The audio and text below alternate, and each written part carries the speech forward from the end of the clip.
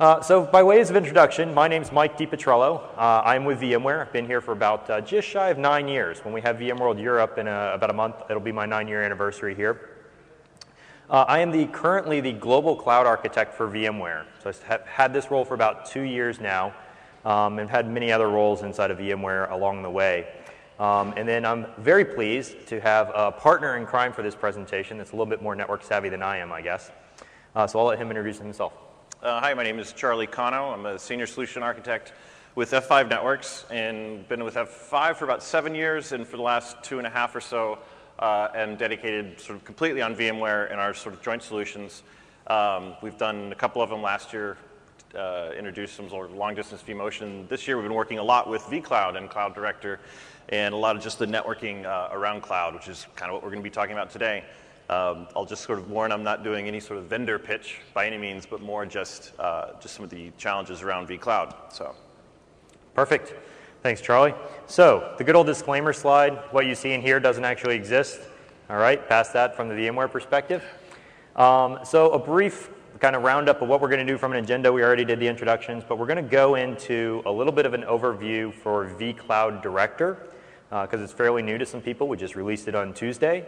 And then we'll talk about what things come about in cloud from a networking perspective that are really, really hard, and then some best practices to try and solve that. And then we're going to do a demo at the end that sort of brings it all together and shows you how we can actually kind of get around this in a real world type of scenario. So hang tight with us. If you have questions, just go ahead and raise your hand, shout. This is a ginormous room for the 30 or 40 people that we have in here. So just kind of shout really, really loud, and we'll repeat your question along the way. So with that, I'm going to hand it back to you for some kickoff. Very briefly, how many of y'all know who F5 is, or F5 Networks? Cool. Just going to take a couple of seconds for those of you who don't. As I said, this isn't a vendor pitch, but just so you're a little familiar where my background is coming from. F5 Networks, we're application delivery networking. We sit between users and applications and do lots of cool stuff in terms of networking for that, so acceleration, security, that type of thing.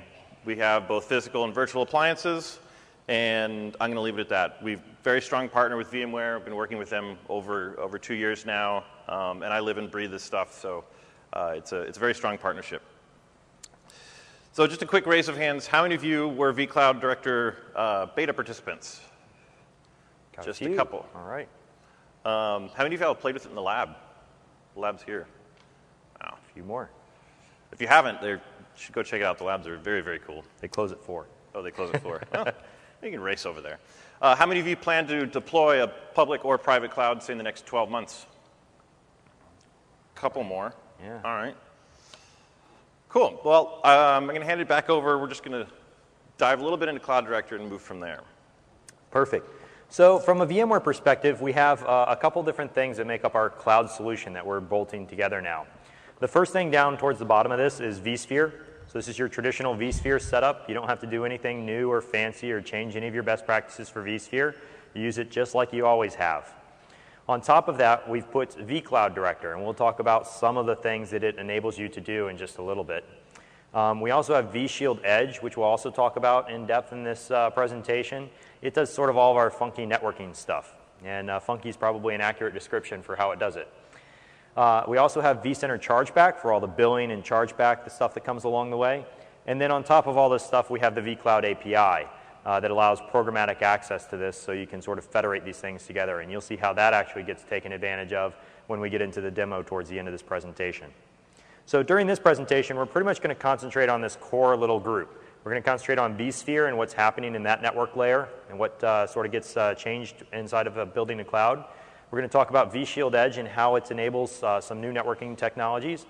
And then vCloud Director to show you sort of the abstraction. So just to give you a real quick run through of why we have vCloud Director. Again, this is not sort of supposed to be a marketing pitch, but it basically enables 3 different things. Its first purpose in life is to create a multi-tenant cloud. And what we mean by this is it provides another level of abstraction above vSphere. So who in here has tried to create a cloud just on top of vSphere alone? Anybody? Yeah, there's probably some complexities you run into, like, hey, how do I go ahead and figure out, which LUN I want to put this on, and how do I separate those LUNs and make sure that people can't actually see the individual disks on there? So vCloud Director actually provides another level of abstraction above all of this stuff that you'll see in the next picture to give us a little bit better granularity. It also allows sort of the self-service portal. So after it's provided this level of abstraction, it provides a user interface that people can get in, do self-creation of virtual machines, self-creation of setting up networks, firewall ports, all these different types of environments. And then the last thing that it puts on top of this is a programmatic interface, a vCloud API. So if you want to get in your head what vCloud Director does, it's basically those three main things.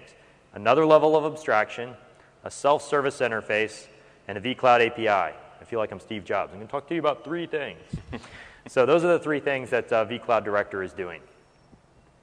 If you dive into this in a little bit more detail, here's sort of the blown-up architecture. Down at the bottom of this, we see resource pools and network groups and all these types of activities. That's your traditional vSphere environment. So everything down at the very bottom is your vSphere environment. Up above that, you see sort of this middle tier with these vCloud Director cells. And that's actually the business end of vCloud Director. When you install it, you create these little cells. They're completely stateless entities. So as you need to scale Cloud Director out to get more horsepower for the user interface or the transfer proxy or some of the other services that it offers, you can actually just scale this out by building more vCloud Director cells. They're just Red Hat VMs at that point in time. And then to load balance between them, you put a load balancer up top that Charlie will talk about in more detail in a later slide. So it's sort of a scale-out architecture on top of your vSphere platform that's already running and existing. If we blow it up even more, there's four main services that vCloud Director offers that you have to really worry about. The first one is the transfer service. That allows you to upload and download VMs. The second thing is a remote console. It's called the console proxy. So you no longer have to actually expose your service console directly to the internet if you want to offer people to get remote console service. We actually have a console proxy. So that's taken into from a networking account. We have the front-end UI, just a web-based UI. It's actually Flash and Flex-based UI. And then the fourth thing is that vCloud API, which is a REST-based API. So that is also a lot of web traffic. So those are the networking components sort of that you're going to attach to on the top side if you look at Cloud Director in detail. So as we go over and we start to build stuff with Cloud Director, we basically have a collection of ESX servers or a collection of vSphere resources down underneath everything. And we typically grab those and we bundle them together into something called a provider virtual data center. And you'll see why this makes sense in a networking world in just a second. So this provider virtual data center is a collection of CPU and memory resources. It's a collection of networking resources, and it's a collection of storage resources. And you can think of it like a service tier. Like I can go get a cluster that has HA enabled and really fast disk and really fast networking, put them all together, and now I have like a gold service of provider VDC. I can go get a non-HA enabled cluster, really slow disk and really slow networking, put them together, and I have sort of a bronze level VDC. And then once I have those service tiers, I hand them out to individual organizations. Now's where the tricky part comes in. Let's say I have an organization and they want to get connected to the network, they want to get connected to the internet, they have a test dev development network, they have a management network that they need to get attached to, a storage network that they get attached to. Well, all these things start getting put together inside of vCloud Director, and this is not supposed to be the vCloud Director networking deep dive. We do have a whole presentation and a whole lab on that. But it starts to look something like this once you put it all together, right? And that's where the networking complexity comes in from a cloud perspective, is everything that's going on vSphere on the right side and everything that's going on Cloud Director on the left side starts to add up to major, major headache for all the networking people in the world. There's three main things that we run into over and over and over again. Once we start to dive into this picture and people start to blow it up a little bit, we start to realize that, hey, you know, these customers, they come in and they keep requesting all these segregated networks. And so we segregate networks today pretty much by just using VLANs, right? Hey, VLANs are nice. They segregate the traffic. They provide a little bit of security, or at least the sense of security, although they're not, you know, designed for security. But we provide all these different VLANs to separate all these things out. So here's a typical organization, and they say, hey, you know, I want an internet access link. I need to connect over the MPLS link to our public cloud provider. I need to go and you know, connect backup. I need to connect storage. All these different types of networks. So we're like, hey, here, great. Here's your 10 VLANs. Well, I have another organization that comes in that wants the same setup, and another organization. And pretty soon, I've run out of my 4,000-odd VLANs that I have in the world to play with. And it becomes very problematic. So these VLAN scaling is sort of the first major hurdle that we have to go through. We can solve some of this because we can reuse VLANs. I can create another virtual switch, for example, reuse those VLANs over there, and then I can connect those using something like Q&Q tagging. So there is networking technology that can solve some of this. Who in here has ever tried to set up Q&Q tagging and manage it at scale? And we got a couple of people. I'm surprised you still have hair. It's really problematic at scale to start solving all of these problems. You still have a little bit of hair. Come on. And so it's problematic at scale because we have to set these things up, and it's a very manual process. And so this gets away from where we want to be from cloud. Cloud, we want this very dynamic, self-service type of interface. And here we are having to figure out, oh my gosh, where does this VLAN go and where does that VLAN go? And I'm trying to connect 23 over here and 44 over there. And it becomes very problematic from a Q&Q tagging standpoint. So that's our second networking challenge. And we're going to tell you how to solve these in just a second. Our third problem is we have a lot of people that want to federate clouds or do this hybrid cloud thing that VMware came up with, right? Woohoo, hybrid cloud. Let's all cheer for hybrid cloud. So stretching these VLANs, there's also, again, networking technology that can solve this today. There's plenty of different options that you have out there. But figuring out how to do that at scale and make sure that you're not overlapping these VLANs from point to point also becomes a big problem. So those are really the three things that people want to do. They want to give out a bunch of VLANs to people, and they end up running out. They want to start stretching these VLANs across environments, and then they want to try and bridge all these VLANs together using something like Q&Q tagging. So those are our three main challenges that we're going to talk about right here. If we look at this, there is a way to actually bridge stuff without using VLANs today. So vCloud Director uses something from the vShield appliance called vCloud Director Network Isolation. VCDNI is the abbreviation for this. And it's a way to actually stretch networks across hosts without the use of VLANs. What we do is we actually use Mac and Mac encapsulation to do this. Since the virtual switches on all the ESX hosts, right, this actually requires a virtual distributed switch, either the VMware switch or the Cisco switch. But it requires a distributed switch. And what happens is we know where all the VLANs are, where all of those MAC addresses are. And so we can say, hey, you want to go over to that VM that's sitting over there. I can actually encapsulate you in a MAC address that's the ESX host MAC address over there, send you directly over there. The ESX host on the receiving end knows, hey, I got a VCDNI packet. Open it back up, and then ship it up to the actual VM that you're originally trying to do this. So by using this Mac and Mac encapsulation, we can automatically configure this and stretch layer 2 networks across inside of a site. This is inside of a site only right now. So VCDNI, a new concept, automatically happens on the back end. Anybody familiar with Lab Manager? Some people? Yeah, a lot of Lab Manager old school hacks. Perfect. So this is very similar to host spanning inside of the Lab Manager world. Best thing is we don't need all those little agents running around and the service VMs and all this other stuff that gets created in the old Lab Manager world. This happens inside of the distributed switch by default. So moving on, I talked a little bit about vShield and the use of VCDNI. So that's one of the use cases for it. The other use case is to help us with some of this isolation that we have inside of the environment. So a lot of people have come and they said, okay, we're going to have all these different organizations, and they're all going to get connected, and we want to use sort of this physical firewall environment, or we want to provide traffic isolation from them. For example, inside of our drawing here, I have two screens in this room, so I don't know how this is going to work with a laser pointer. Guess I can point out both directions like this. I may blind you, Charlie. Sure. So what happens in this particular case is I have an organization over here that's connected to my external network. Pretend the external network is the internet. I want to provide common internet access. And I have another organization that's also connected to this external network. Now, if I didn't have any sort of firewalling or protection between those two, they can actually see each other's networks, right? They can see each other's traffic, and that's not good in a multi-tenant cloud approach.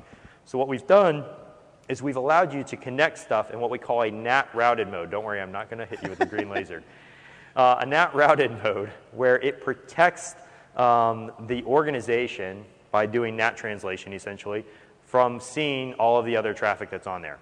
So it's a way for us to still isolate people, and all we have to do is simply inside of the organization, when we create it, we say, hey, connect in a NAT routed mode. It deploys a vShield Edge automatically to the appropriate host. It configures the vShield Edge for you automatically, and everybody is happy.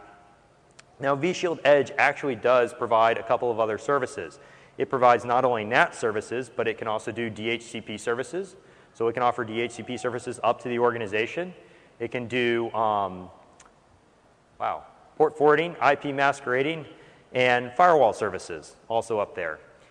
Not in the interface, but enabled in vShield Edge, it can also do point-to-point VPN services, as well as load balancing services. So this is sort of out-of-the-box functionality inside of the vShield Edge appliance that's part of the vShield Manager. And again, these get deployed automatically and configured by the vCloud director. Now, the nice thing about this is we can give control of this configuration, like the firewalling services or the DHCP services, selectively to organization admins.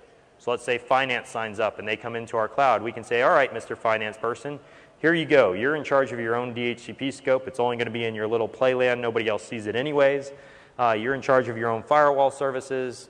So it's sort of a self-service for all these wraparound services, their own load balancing services and everything inside of the cloud. So it's a really powerful way to do this. Now you might be saying, hey, there's no way in the world that I'm going to be able to get this past, the networking guys and the security people and all these other people that are running around in the world. And you might be partially correct, right? They want to use their own tools. For example, Charlie's going to kill me if I come over here and say, sorry, F5, we've just created everything that replaces all of your functionality. It's a beautiful world, right? Not very partner-like of us. So Charlie's going to tell you exactly how we've extended this vCloud Edge device to our partner ecosystem as well. Before we kind of move on, were there any questions just around this stuff on the edge or anything we've talked about so far? Got one question back here.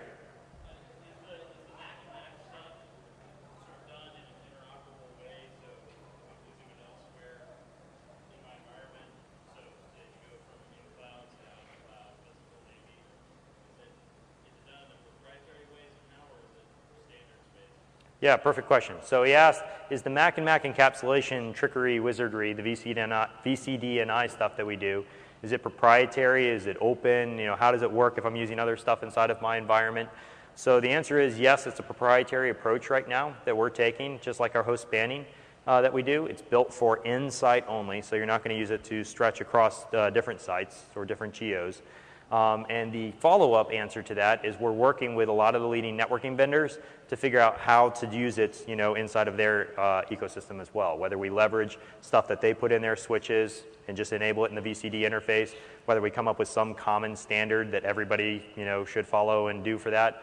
All that's on the table and actually being discussed right now.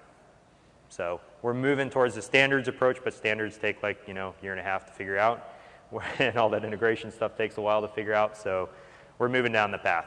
So it does not use like PBB or PBT? No, it does not use any of the standards that are there right now in the physical switching world. We decided to go our own little proprietary lock you in approach way.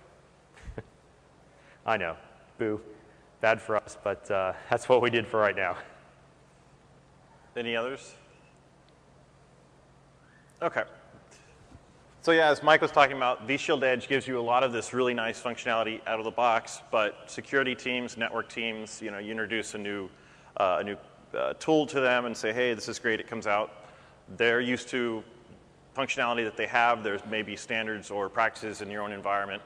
What's nice about vCloud Director and sort of the cloud architecture in general is that it's very extensible. You can build upon the network features that are in there and use them and extend them, or use other tools. It's all sort of interoperable in most cases. So for example, in sort of the edge case where you've got network address translation happening and there is some load balancing in there, you can take advantage of virtual appliances and virtual machines which are providing network services or infrastructure services. And one example is, the F5. I'll do a little plug there with the virtual edition. In that case, it's extending out the load balancing and the layer 7 capabilities that you would want to use within an organization or within a virtual appliance or a virtual vApp. So as part of an application and load balancing, you may be leveraging health monitoring or actually do full content inspection and do additional things. So all of that can be packaged within your own vApp, deployed into an organization, and you can use and rely on those for some of the more advanced features that you may want. If you're used to, say, I don't know if Checkpoint has a virtual appliance, but that's the approach here. So it's fully extensible, and you can deploy these within the cloud. kind of moving on. So Mike talked about this is the rough architecture of Cloud Director. And within each one of these cells, this is how it's very horizontally scalable. They're all stateless. So every one of those cells can perform any of the 4 functions that it has. And just a reminder, so there's the transfer service, that console proxy, the API, and just sort of the GUI front end. Now, when you start thinking about scale, there's, you may have, certain cells that you want to dedicate or put extra fast networking on for high bandwidth for the transport service. So that's where you're going to be doing uploads of these gigabyte, VMDKs and VApps. So when you run out of capacity there, you could either just add another cell, which is equally handling all those things against the load balancer, or be a little bit smarter and scale them in such a way, if this will go, so you can use layer 7 load balancing and actually route traffic for those individual tasks to specific cells. So you can do some specialization there. And when you run out of capacity, everybody's looking at consoles. That may be the function that you really want to scale, and so you can intelligently add capacity and just route that function to that cell. If there is a high availability issue, something dies, of course, any one of those can still handle any function. But to be a little more intelligent, use traffic management and scale out just the components that you need or add the capacity that you need. Another best practice here is really providing security of transport. You're uploading your applications, you're providing administrative access to these cells, all of that should be encrypted. And in a cloud environment, public cloud, there's a lot of volume of traffic here. So offloading some of that into an appliance which fronts gigabytes of traffic can be done much more efficiently sort of in a hardware appliance. And just kind of thinking about what's the capacity, what's my scale, a high volume, high throughput environment. With one appliance, you may be able to do 36 gigs of throughput, or you could offload that and try and do each one of those VMs providing that SSL. It's not quite as efficient. But in general, having SSL and a secure encryption for each one of those access points, your APIs, your uploads, your downloads, the administrative access is all definitely a best practice. So a quick little marketing blurb, and I think that red circle is in the wrong spot, but one of the things that Gartner is, everybody's trying to figure out this cloud thing and what's holding customers back from sort of being more aggressive and adopting advanced virtualization. From this particular survey, and I'm curious to see if you guys agree, they claim that it's the operational process and all the moving parts that are involved that sort of held customers back from being more aggressive in their deployments. So would you kind of agree or disagree that it's the moving parts that are involved? Show of hands, yes. I see a couple of head nods. So the idea here, what they're saying is that there's, everything's dynamic, there's a lot of agility moving around, and to date, there's still a lack of process or automation to help streamline some of these complex functions that can happen in the cloud. And really, that dynamic agility, the integration between your storage and your network and your compute, and this environment that can change very rapidly, gives you a lot of flexibility and power, but trying to do each one of those steps manually or understand the different contact points can get complicated very quickly. The way the Cloud Director does much of what it does, everything when it talks to vSphere and when it's dealing with storage, that's, it's an abstraction layer above vSphere and vCenter, but it's talking API calls back into vSphere to do everything that it's doing. So that layer, that connectivity between Cloud Director and vSphere is the API. Same thing with the storage APIs, having this layer of automation with a programmatic interface really lets you do complex operations in workflows. And those workflows can be tested and reproducible. And you sort of take out the human element that can cause or add risk and cause problems. So one of the things that are sort of missing from those three is having an API at the network layer. The network is really just as dynamic, or should be just as dynamic as everything else when you're talking about reconfiguring organizational networks on the fly and giving that control to the operators and the admins of those organizations to define their own networks and have VLANs and just all of that control. There's a lot of flexibility from the network layer, and the network needs to have that dynamic nature. So both into vCenter as well as to Cloud Director. automating a lot of that. So to bring it all together, really, there's a lot of moving parts, and orchestration automation is really a very fundamental part of what cloud is and achieving the benefits of cloud. And there's a lot of tools to do this. VMware has Orchestrator, and for some of you, they had some sessions where they were showing off some of the cloud or vCloud plugins into Orchestrator that are coming. A lot of folks use homegrown tools. There's various other ecosystem partners that have automation tools, but really that API is sort of the key there to enable the flexible and dynamic nature. So let's move a little bit on. We've got your sort of cloud infrastructure built, your cloud director, public or private. We start thinking about accessing this, and how do you get to and leverage and actually take advantage of these services. So with Cloud Director, you've got a provider admin. This is your provider who sets up the environment, and he's going to start configuring and doing things in this cloud environment. Well, to do that, you want to make sure it's encrypted, as we talked about before. So he sets up his organization, provides his resource pools, and hands those off to now an organizational administrator. That organizational administrator looks at his environment. Okay, great. Now we're going to start deploying vApps. So in actually deploying a vApp, in terms of what the network needs to do, you're going to be uploading and downloading really big files, really big groups of virtual machines into and out of that cloud. And WAN optimization plays a huge part in improving that experience and actually improving just the process of moving gigs of traffic into and out of this cloud. From WAN optimization standpoint, there's protocol optimizations you can do, compression, data deduplication, all of these types of features will accelerate the deployment of these applications into and out of the cloud and just improve the overall cost of doing that. So once you have an app or a vApp out there, then you have various application administrators. They have a role, they have a little more restricted access within that cloud, but to give them access, you want to restrict it through authentication and authorization. Typically you think of this as firewall or VPN access into that particular provider's organization and into that particular, say, set of hosts which make up the app. And then finally, you have application clients. These are the end users who are signing on and getting to Outlook or rather Exchange or whatever your application may be. And there you want to consider just how, make that end user experience as good as you can or as fast as possible. And things like caching, compression can come into play here, just improving that network performance.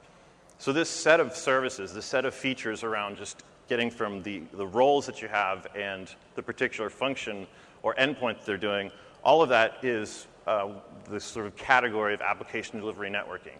And it's often, we talk about VLANs and subnets and that type of thing, but the app delivery network is really getting you the last mile between that end user and the endpoint. So these are kind of some of the things to think about. So how many of you leverage public clouds today? Actually using them in your environment? I see a couple. This hybrid cloud architecture. So VMware has been pushing it a lot, and it's this concept of, hey, we're working on building a private cloud, or we're looking at our data center, improving the efficiency with these abstractions. But public cloud is sort of off in the distance. How can we look at leveraging that today? So by definition, when we talk about, or what I'm going to talk about, hybrid cloud, it's this notion of using your own resources, your own data center, but reaching out and taking or leveraging the benefit that is in the public cloud. And in terms of applications, having an application actually span a private and public cloud in an active scenario. So why would you ever do this? If you've got a public cloud out there, you may use it for automated failover or high availability, having a public cloud be the destination for disaster recovery. This notion of elastic applications is starting with an app in your private environment, but maybe it's a big marketing app for the holiday season, and you have unknown traffic requirements. There may be a huge surge in traffic because Britney Spears did something or whatever, and capacity runs out in your private cloud. You could leverage public cloud and expand that app, have it actually reach out and leverage both at the same time. Some of the architectural features that are necessary to achieve a hybrid cloud are, first and foremost, sort of global traffic management. The end user needs one entry point that will direct them to the right location, whether it's private and public, and understand when to send them in that location. Having intelligent persistence is a requirement. This is the scenario you think of. You start shopping, going to Amazon or what have you. Once you start moving and navigating that site, you have a persistent session to that application server. You want to make sure that that stays persistent, even if there are multiple app instances, and have the traffic management understand, and maintain that connection and that persistence between you and the server. Anytime you're talking about moving apps or expanding capacity, that's where that network API comes in, the dynamic natures that's going to be there. And then having layer 7 sort of content inspection and routing helps you achieve some of these things a little more efficiently. So the other component of a hybrid cloud is really connecting those two cloud instances. In this case, one of the key issues is data.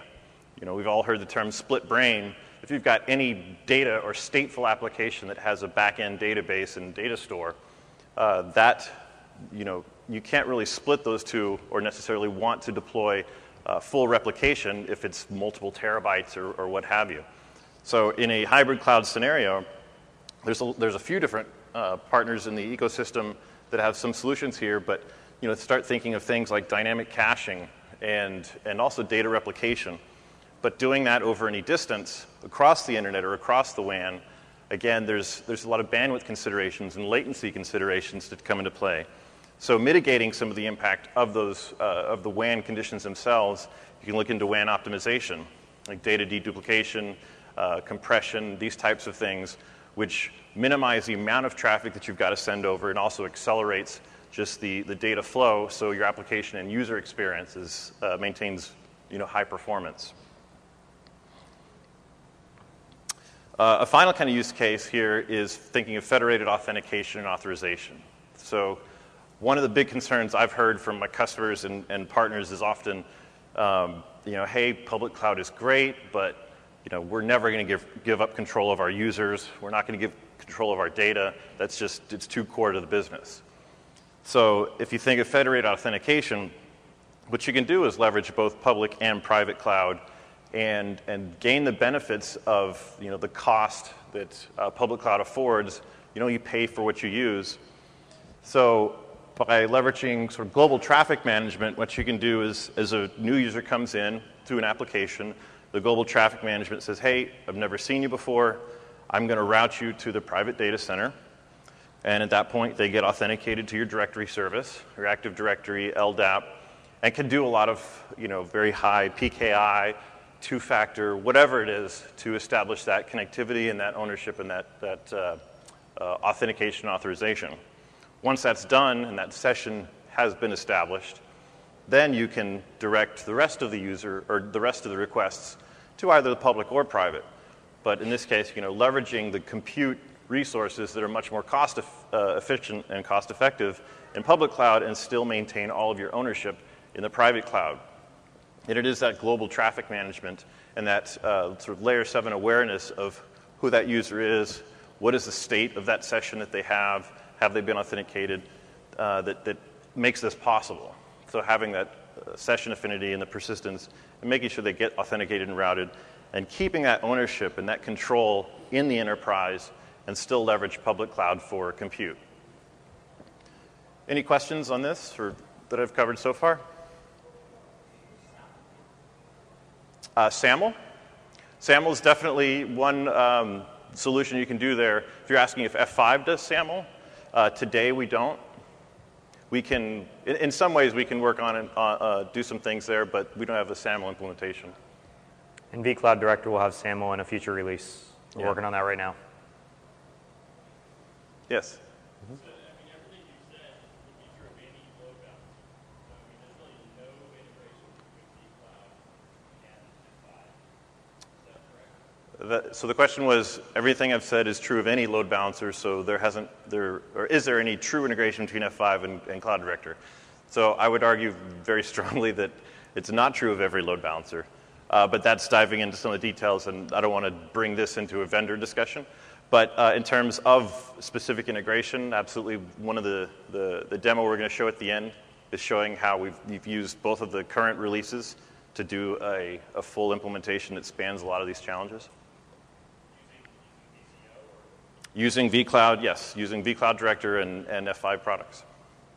This particular demo doesn't use VCO, the orchestrator engine, but we have another demo together that actually does use VCO. Right. Yes? Yeah, so kind of a theory question, but I'm seeing this, and we're going to move to hybrid sometime, but I'm kind of doing a translation of looking at this and, well, why couldn't I just treat my other data center like the cloud type of picture? Do you see other organizations using some of the hybrid cloud architecture to actually do a multiple data center, just treating your other data center like the cloud? Absolutely. Yep, absolutely. So the question, if anybody didn't hear it, is, I see this other thing, and I'll move to the public cloud and use hybrid to the public cloud at some point, but I have a few data centers. Can I just treat them all as independent clouds and federate them together and basically make a hybrid cloud? And the answer is yeah. There's a lot of people that are doing that today. As a matter of fact, some of what we call deactivate people, but the private clouds that we've built so far, some of them were on the show floor, some of them actually gave presentations here, demonstrate just that, what they've done on sort of a federated approach where they have multiple data centers. And there's even companies that have gotten together and built what we call community clouds. Like there's a bunch of pharmas that have gotten together recently and said, hey, I have extra capacity, you have extra capacity. We're not really going out to the public cloud. We trust each other because we're both, FDA regulated. Let's do hybrid cloud to each other, essentially. You come to my cloud, I'll go into your cloud. So that's also happening in the space. Yeah, and we've seen, there's very large social networking sites and things like that have multiple data centers, and they're doing exactly this type of thing. They'll do some federated for the storage end and then leverage the rest of their sites just as multi-cloud deployments, if you will. In the back. Yep.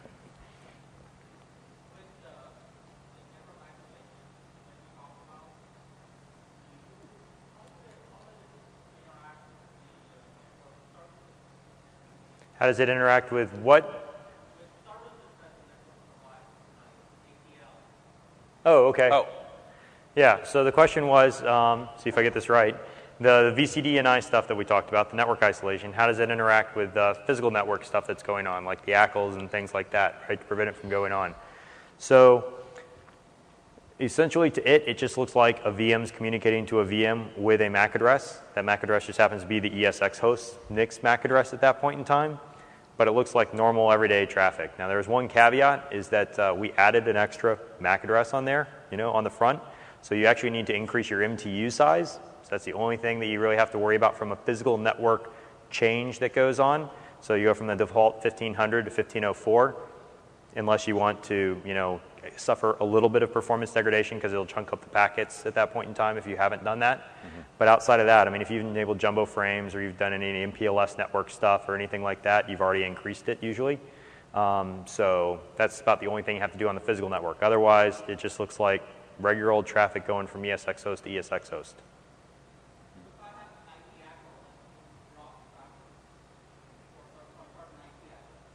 Mm-hmm. So if you have an IP-based ACL, so this is all layer 2. We're stretching a layer 2 network across, right? So your ACL, your layer 3 ACL will never get hit at that point in time.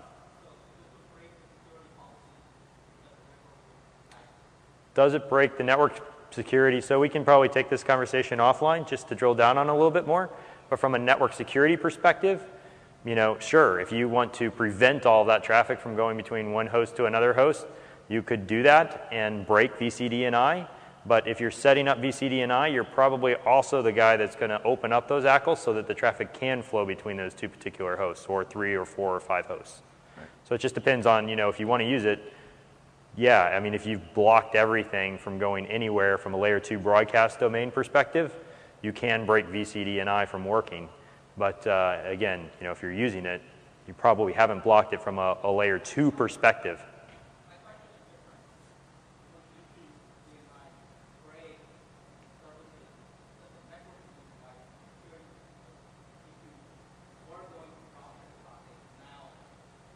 I gotcha. It's reversed. Would VCNI break anything that I have implemented where I don't want VMA to talk to VMB, for example, in the network? So this is all happening at the virtual distributed switch level, right? And we don't have ACLs in the virtual distributed switch today, unless you're using the Nexus 1000V. So you can do it from an X1000V perspective. So it can still open up the packets, see the IP addresses. It's just an extra MAC address on top of it, right? So if you're opening up the packet, it'll still look the same.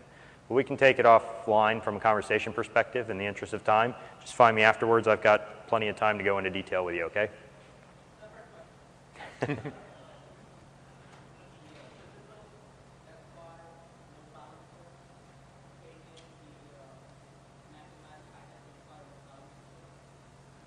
So the question was, can the physical F5 take in what? What did you say? Does it take in the Mac to Mac addresses and load balance the Mac and Mac addresses? By the time it's the physical F5, it's the Mac and Mac stripped off anyways. Right. You're just back to your default packet. When it leaves the ESX host, the Mac and Mac stuff, like if it's going outbound and not going directly to another ESX host for shipment to another VM, the Mac and Mac stuff is stripped off. You're just on a normal... We don't know the difference. Yeah. You're just on a normal frame at that point in time. So let's, just for the sake of time so we can get to the demo, and hopefully this will work here.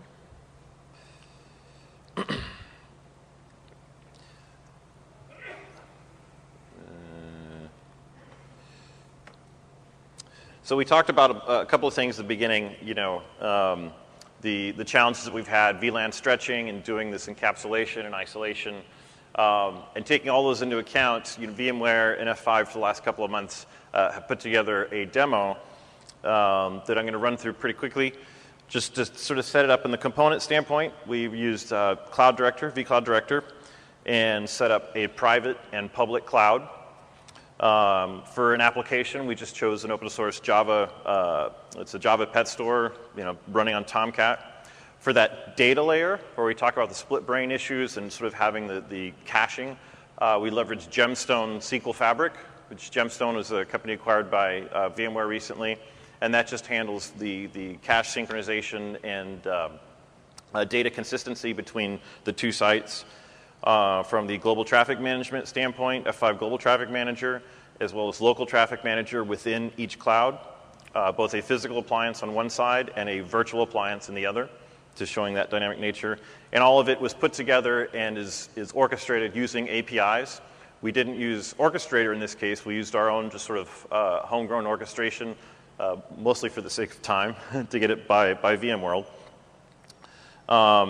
And what you're going to see is just a visualization that's built, that's querying the APIs in the back end just to show you what's happening. So I'm going to jump to the video. Got to kill this. Nope.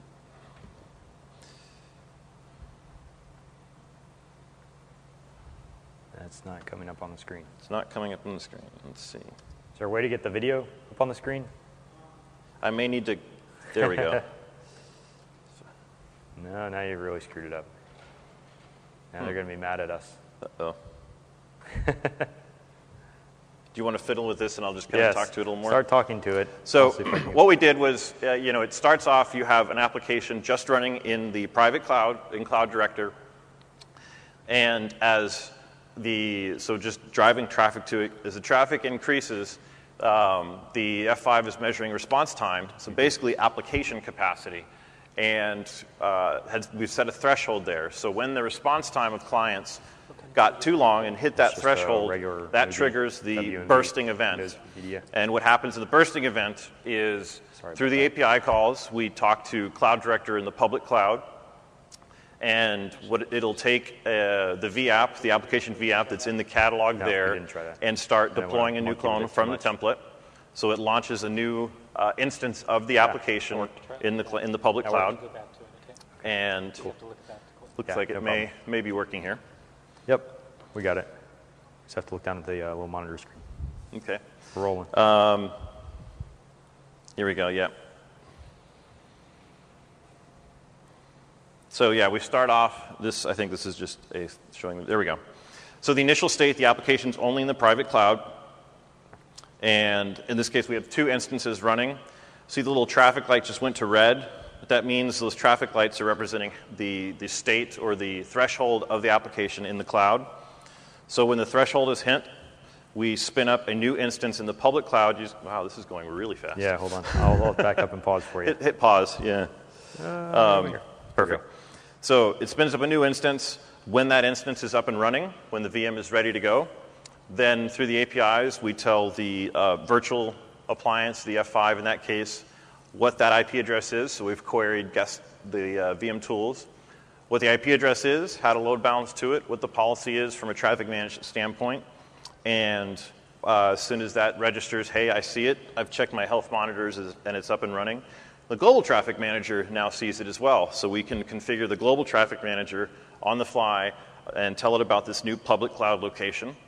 So we've dynamically spun up compute resources, get the application going, spun up the network resources, both locally and globally, and route traffic to both sides at that point. So we've expanded out into the public cloud, but say traffic keeps going. So we keep driving load, and we've now hit the threshold in the public cloud as well. So we can spin up additional instances in the public cloud and start scaling horizontally in that public cloud environment. And it's the same process. The first vCloud director will spin up new clones from the template. When they're ready, we modify the configuration of the traffic management device, the local traffic manager. And as soon as they're up and running, the local LTM will load balance traffic to those new instances. So we're able to dynamically and automatically scale both from the private into the public cloud and expanding out further into the public cloud. When things die down, traffic starts slowing down, we kind of do this in reverse, but it's done intelligently. So if you were just to spin down a vApp or an application instance without any consideration of the network, any users that are persistent to that server would just get their connections dropped. So in this case, rather than doing that, the first step in sort of the contraction of the application is to take that server out of the load balancing pool, wait for the connections to either go to 0 or some timeout, which is configurable, and then when there are no more connections, then at that point, the cloud director can shut down and either suspend or remove the VM from the inventory there, and you kind of keep doing that process. So you silently or gracefully shut down those VMs once you no longer need that capacity, and you can contract all the way back in so it's just to the private cloud. And at that point, the global traffic management will only send traffic to the private. And so, yeah, we built this all running. We actually have a deployment guide for those that would like to see the details. But are there any questions? I think we're hitting time just about right. Yes? Yeah, so I understand why you did it, but you've got your GTM floating out in white space there. Yep. It's got to be in a data center or multiple data centers. So for architecture, where do you put the GTMs? And we have physical ones right now. Are there virtual editions of the GTM? Today, there's not a virtual edition of the GTM. So in this architecture, the way we built it, it's sitting in the private cloud. And we also, in ours, that GTM in the private cloud is a physical LTM, and GTM can run as a software module on the physical LTM. So for redundancy, typically you would have, a GTM somewhere else, and that just depends on your network architecture, but there can be redundancy there. But right now, the private cloud goes down. Well, not if with you one. If you have one, which is not. If you have one data center and you lose that data center, you lose your data center. Yeah. Yes. In your public cloud, what extra capacity do you have in there that allows you to create extra VMs as opposed to your private cloud? So ultimately, all of what's backing a cloud is computing resources, so your ESX hosts and the storage. So from a capacity standpoint, why you would burst to a public cloud would be, hey, I've got, say, just a cluster of 5 hosts in my data center. When I've hit the capacity, either from I've run out of storage or I'm using all the CPU that's available, there's a number of different metrics that you have that just determine capacity. When any of those are hit, that may be when you push out to a public cloud where you're paying for how much CPU you use. And they, as a provider, a cloud provider, they're offering that infrastructure and those services for you at cost. Yeah, most of the cloud providers do what we call a pay-as-you-go model, where you can simply, hey, if I spun up then I'm paying for it. And if I spin down and get out of the public cloud, then I'm not paying for it. So it's not like you have to dedicate and contract for resources. They also have those models, what we call an allocation pool or a reservation pool, where I'm signing up for a chunk of resources and I'm paying for it whether I use it or not, kind of like cable TV, right? But a lot of in this particular case, this is more for transient workloads is what we call them. They go in, they come out, they go in, they come out.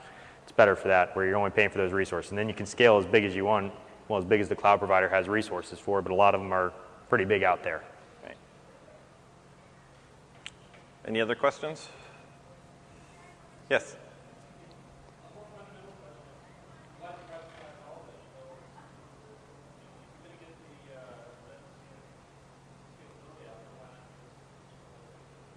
Why the private cloud?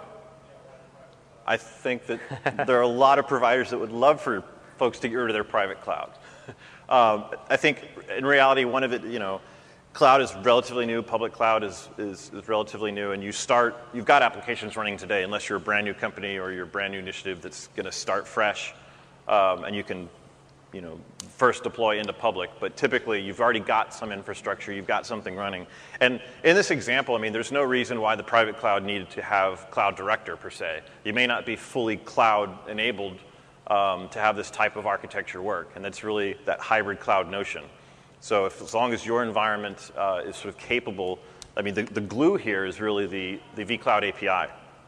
So part of the announcements earlier was the vCloud data center certification, I believe, and there's cloud providers, and what that essentially says is, hey, we do implement this vCloud API, and it's that, the guarantee is saying you have this portability between clouds, different cloud providers, your own data center through that API, and that's really the glue that we leveraged here.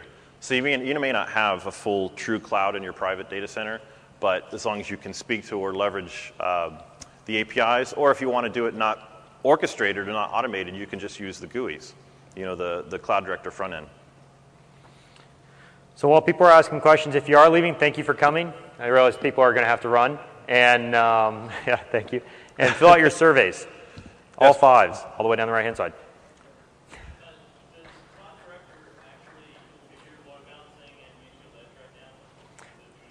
Yeah, so the question was, does vCloud Director actually configure load balancing in vShield Edge right now? Today, it's not exposed in the interface. You'd have to access vShield Edge programmatically through the vShield API, which is pretty easy to do, actually. Sometimes easier than the vCloud API. But in a future release, kind of the same time frame we're looking at SAML is the same time frame we're looking at pulling in the load balancing features into the interface. Yeah.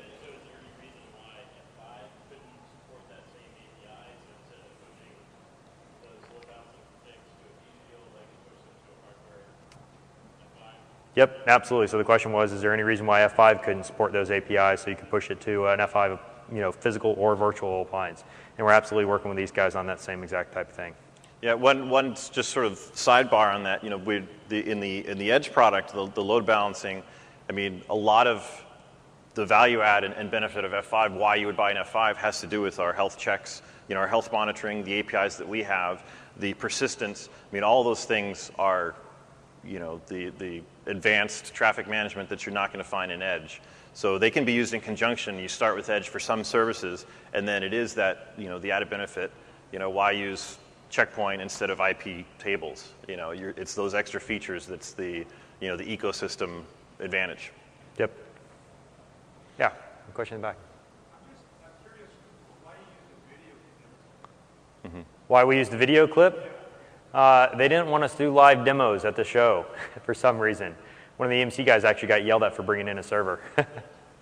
And also for time.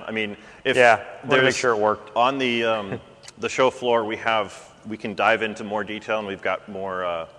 It's still video actually because we didn't bring in real servers, but there's a little more detail on this. If you're interested, you can hook up with us after the fact. I have this very same sort of setup running in my actual lab, live lab. Yep. If you want to see it live, no smoke and mirrors, we can do that. Yep. Got time for a couple more questions. Oh, yes. There's one in front here. Are you able to set up an IPsec tunnel automatically between 2 clouds right now, or is that on the roadmap? So automatically, I believe not, because that's not exposed through the API. Well, it's exposed to the vShield API, yeah. So the question was, can you set up an IPsec VPN tunnel automatically between the two? And absolutely you can. So there's ways to do that. We have a white paper around it that one of our engineers just wrote. Again, it's one of those things that's not in the vCloud Director interface right now, load balancing in the VPN services, but it is in the vShield Edge product, and so you can actually set that up. That actually just So we're realized getting that into the interface. I completely forgot one of the key points of this demo, which is pretty embarrassing. But see the line between the two F5s, between public and private cloud? So, in addition just to this traffic management, that is a tunnel between the local traffic managers in each data center, and that tunnel is performing SSL encryption, TCP optimization, and compression. Yep. So it's accelerating the database caching layer. So in order for the application to perform well in that public cloud, you really need any access that it has to data to be very fast, and so you want it locally close to the actual application that's running. So there's a lot of database cache consistency happening across that WAN link, and the F5s are providing WAN optimization to do that. So it's accelerating just the application performance as you've pushed it out over latency into some public area. So that's completely forgot to mention that, but that's happening here. All right, we got time for one last question, then we'll be outside the doors so the next group can come in.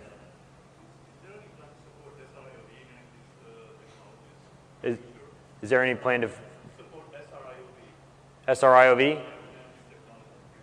Yeah, there are plans. I can't give you an exact date or anything like that, unfortunately. But yeah, we're looking to support some of these technologies, yeah. So thank you again all for coming. Don't forget the surveys. We're all going to go outside. So we'll answer your questions outside so the next group can get in here and set up. Okay, thanks.